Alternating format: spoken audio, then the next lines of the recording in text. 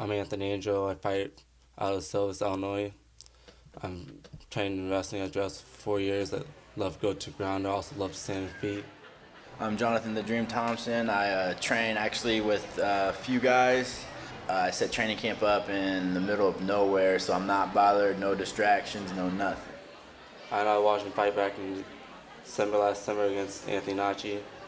Looked like a pretty good fight there. Looks like it's someone I need to push my career on with. So Goodwin would be nice here. And I used to train with a guy that beat him on Teadre Owens. And me and Teadre did some pretty good battles in wrestling. And so I just like to feel wherever it goes. I don't care where it goes. If it goes to the ground, it goes to the ground. If we stand, we stand. I fought Teadre last December as well. It was a tough fight, good wrestler. He taught me what I needed to work on, get ground defense better. And not everyone's just going to go down easily. I want him to think, what's he getting himself into? Should he have really taken the fight? Because if he's seen the last video, or if he was even there, he's seen that I can stand, I can go to the ground, I throw knees. I feel pretty good about my career right now. I mean, I've had 23 fights and only lost 3 of them, so feeling pretty confident and just coming off a win here back in July as well. Just pushing me forward. I'm just ready to put on a show for the Galesburg fans and hopefully build a bigger following. I've been not doing this very long, but I've been doing it everywhere possible. Thank you for supporting me and following me.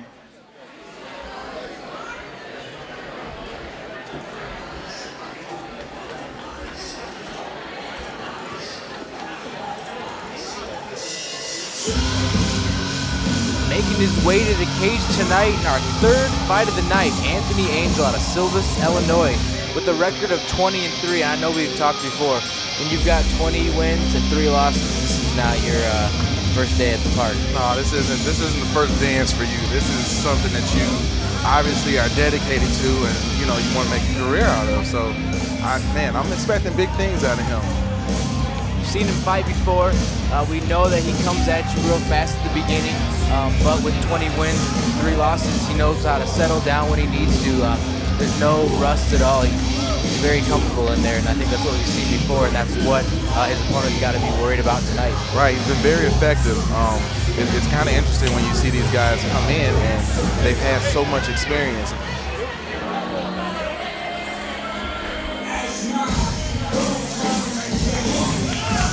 Making his way to the cage, Jonathon Thomson. And one thing that stuck out to me when he was talking in his interview, he said he's got his camp in the middle of nowhere. And I know the guys that have done that before, even in the UFC at top levels like Brock Lesnar, when they've got their camps in the middle of nowhere, those guys are beasts, man. They come out, they're not around any family and friends, they seclude themselves, nobody has time to fight, they just unleash all havoc, and I think I'm excited to see that tonight. Yeah, that has to be the ultimate, focus. You don't have anything distracting you. Nobody's there. Everything is about this upcoming fight. So you wouldn't have, your family in your ear. You don't have, grandma telling you to pick her up some cookies from the store. You just focus, 100% focus, ready to go. All you're thinking about is how you're going to beat your opponent. And on top of that, he is just fresh off of Cage Aggression 7 only a month ago. Wanted to get back in there in Galesburg. So to me, his body, sometimes it takes longer than a month to recover from the last fight. He was in a 5-round war with Jeremy Anderson, so I know he's still got some bumps and bruises. And he's back in tonight. That says a whole lot. Oh yeah, definitely has the heart of a warrior. If you're not taking any time, you're just ready to get back on it.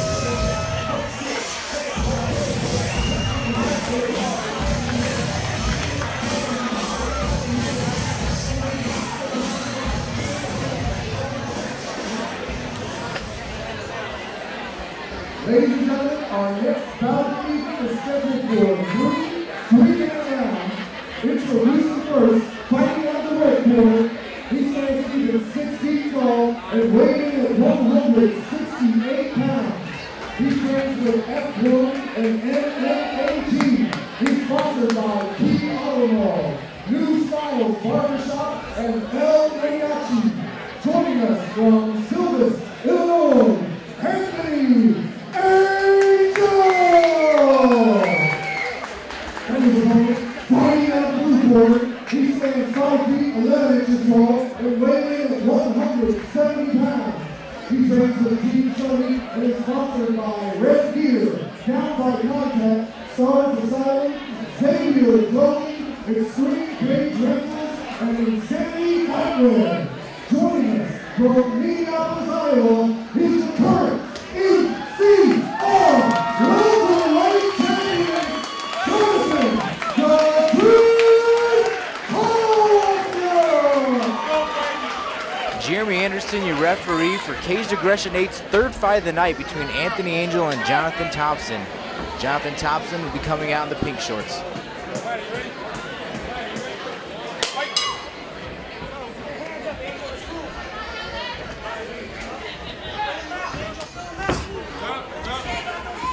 Already landed a kick, did Thomson. I think I remember him doing that a lot in Caged Aggression 7, throwing a lot of kicks early on, getting the range, and he already found it seems like. And there was a little bit of a clash of heads there too. I know that can really throw things off, especially at the beginning of a fight like that.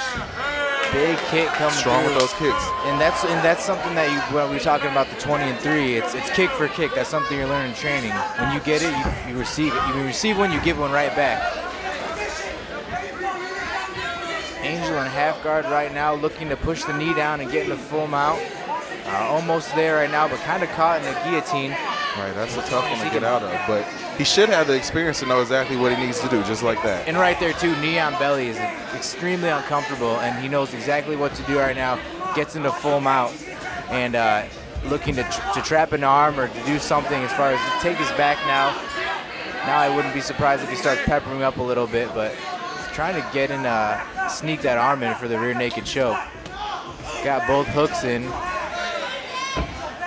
This is really textbook right now, what he's doing there. Right, and you can tell both of these fighters have been in the game for a long time. You know, nobody looks like they're freaking out. They're just trying to figure out what they're going to do to get the advantage. Right, and he's a little high right now, so what you're going to see Thomson do is try to shake him off, but falls into an armbar himself when you're doing that. You've got to be really careful when you try to shake an opponent off that they don't fall on the side like he did right there. Right, now what should he do to try to get out his armbar? Right now is you kind of go to your side and try to pull your arm out, or he could just completely lift him up and dump him. That's what you see people do right now. And right there, how he's trying to go around the world. See his left leg, keep going around and spin around, you can pop your arm right out. Right. Just keep on going around. He'll have to jump over right there. Perfect job of doing that. Right there, looking for a knee bar or to trap the leg. He's got a perfect position. See how he just sat down on him there? It's really showing a great ground skill right there, and almost has him in an armbar now. Got it. He's got him in the armbar, and he does well with. And Angel does well with hopping back over. So you really got a skillful jiu-jitsu fight right now going on. Yeah, both these guys. This isn't their first go around. No, they know what they're doing. Exactly. And this looks like this is going to be one of those technical fights that I really enjoy. You know, it's not, you know, yeah, they're not standing up, they're not beating each other's brains out, but you can really see technique in fights like this. And you notice Thompson's never flat on his back. He's on his sides, which is awesome to be on, to do. Using the cage to kick off. Right there, goes to his knees, but tries to escape right away, and Angel just hops on his back right away, tries to shake him off, right, like we said earlier.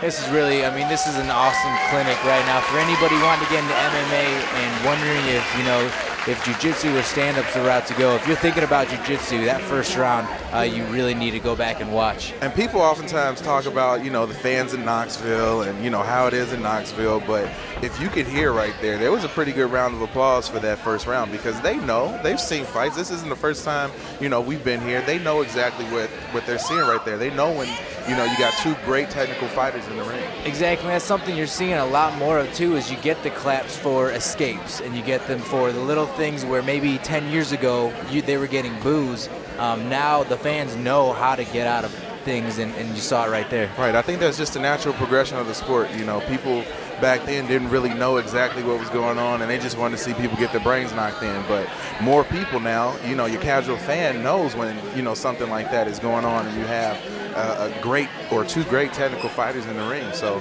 they stand up and they cheer for that as well. Exactly. And now after knowing each fighter in the first round, we'll see. I'm very curious to see if they go right back into trying to take each other down, or they, you know, play around and stand up a little bit. Right. Both these guys look like they're in very good shape, so I'm guessing that cardio isn't going to be really an issue for them either. we go with round 2. Show of respect, and Thomson starts off with the kicks again, trying to get that range. Lands a big one right there. Ooh, a knee right to the chin almost. He does real well with that tie palm and just pulls the head down and throws the knees. Angel looking for the single leg right now. Does well scrambling. Thomson does a good job scrambling, trying to keep him so he doesn't get back on top. Right. Both of these guys, though, it seems like once they get down, they're both really slippery. Like they know how to get out of situations. Exactly. Oh, it's a scramble. With jiu-jitsu, you've got 1 or 2 seconds. That can be the end of the fight, or it can keep you continuing on. So these guys know exactly where to scramble out and which position to get into.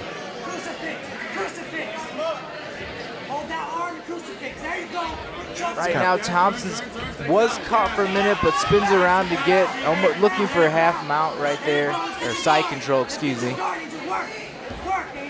It's kind of cool when you hear both of these guys, their corners yell at them and tell them to do things, and they actually go out and execute them. That shows the importance of having a good corner and people that you trust. And Thomson right now looking for the arm triangle, needs to hop his body over to the right, just like he did right there, but Angel does a perfect job of spinning out of it. I mean, that was a finishing move right there if he would have continued that. Angel's got him in a big knee bar right now. When you do that, both fighters need to be careful. Still got him. Still, being slippery, doing a good job of, getting that arm free or that leg free. Stands up, which is a great defense move for that. But Angel looking for the scissor takedown right now to keep him on the ground, and does. I mean, they're both back on the ground. Right, he has to watch out because that knee is definitely torqued. Right, he's torquing it right now. Got it trapped, foot trapped too. And I mean, they look. There's even a move called the gator roll, which is literally what he did right now, is rolling around his stomach, almost like alligators do. Thomson hops right into full mount up against the cage, so this is a very dangerous position for Angel to be in right now. But if we've seen anything from Angel earlier, he'll probably figure out a way to get out of it. And right now, I'm sure that Thomson's looking to trap an arm to get him away from the cage a little bit so he can't wall walk and use his feet. But sometimes with here, when your arms are flailing around like Angel's are, you look to trap an arm and maybe do a kimura or some sort of arm triangle.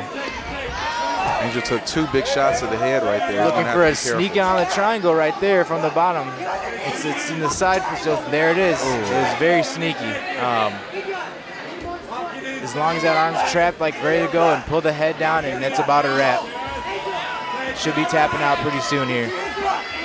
Still trying to pepper the body, but he may go out when you got this. Yeah, it's tough. He's going to try to last the last few seconds of this round. Yeah, and what you can do is, right there, Angel's kind of caught. You can stand up, and he's saved by the bell, man. Wow. That's gutsy right there, though. I'm sure he probably heard that the round was coming close to an end, so he said, "Man, I'm just going to try my best to hold on." Yeah, and sometimes you can do that, or the opposite of that is then you wake up.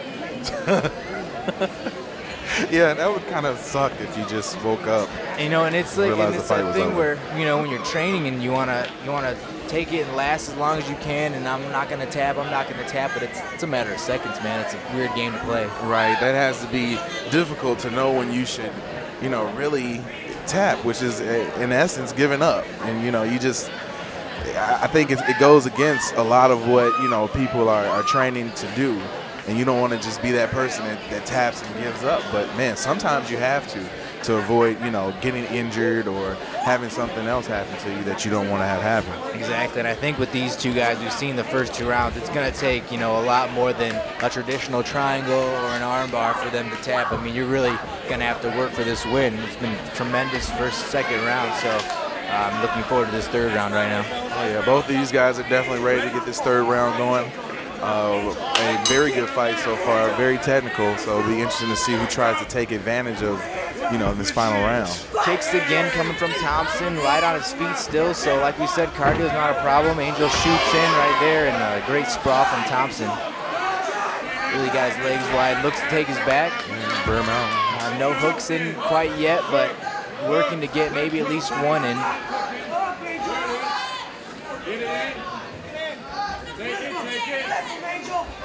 Angel doing a good job of shelling up too and not allowing any, but wow, just hops on right there, gets 1 hook in, and really, did that in a second. I mean, under 2 seconds, he gets that hook in, And now it just really starts, when you're in that position now, you really start to rain down shots like he's doing here.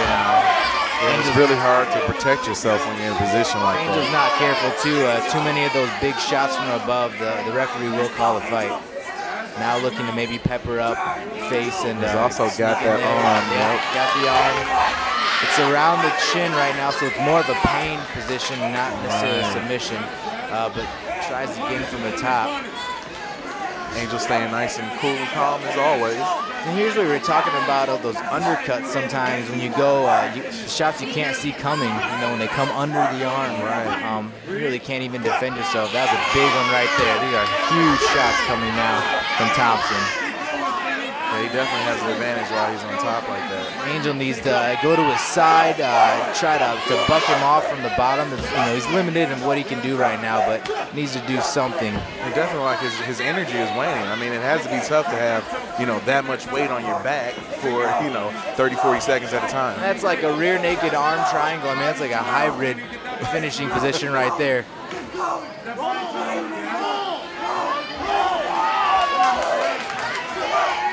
Thomson almost is gonna get caught in an arm bar. Does a great job spinning out. Now he's got his back. So this fight's been going back and forth. I mean, this is exactly what was happening a minute ago, just in reverse. Right. So it's still anybody's game right now. It's anybody's fight. Right. It's the third round. It's a toss-up and completely even so far. Thomson's got a good shot right there for some elbows right there, right on the side. Ribs are wide open. There right you go. Yeah. And those shots register at this point in the fight. Oh yeah, definitely. Inside control right there again. Spins it around for full mount again. Now just really lays all his weight down on him. And I mean, that's almost a move in its own. I know Roy Nelson's got the Buddha where you just lay your weight on and you almost smother the guy. And now Thomson's doing a great job raining down some shots, looking to get that arm. I'm sure fatigue is definitely coming to play at this point in the fight too. Great end of the fight. Right, Thomson really dominated that third round too. And that, you know, that may be all he needed right there. He really stole the end of that round. And in the judge's eyes, that sometimes, you know, you judge on the last thing you remember. And both of these guys, you know, showing each other respect because they know. You know, if you fought that many times when you fight and face somebody who's very evenly matched. And then even that situation, what we're looking at right now is that you see Thomson still looks like he's got some pep in his step. Angel hunched over a little bit, and that may, you know, tell the story right there. Right.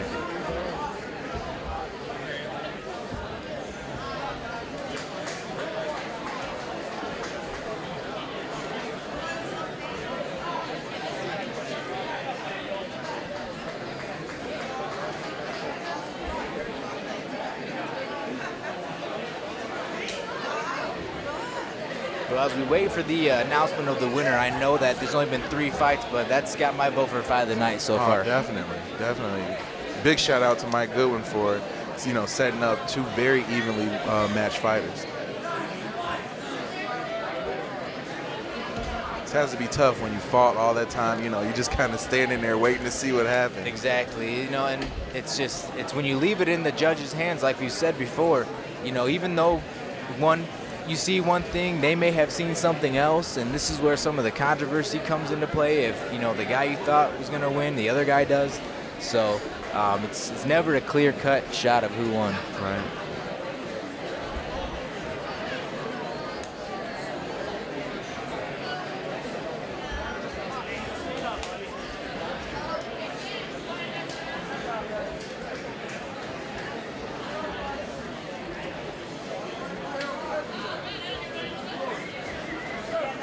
Ladies and gentlemen, we go to the judge's scorecard for this decision.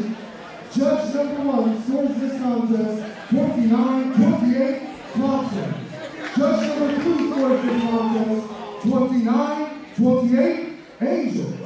And judge number 3 scores this contest 29-28, declaring your winner by split decision, Jonathon. There you have it, Knoxville, Illinois. Jonathon Thomson gets the split decision win over Anthony Angel at Caged Aggression 8 Heavy Hitters.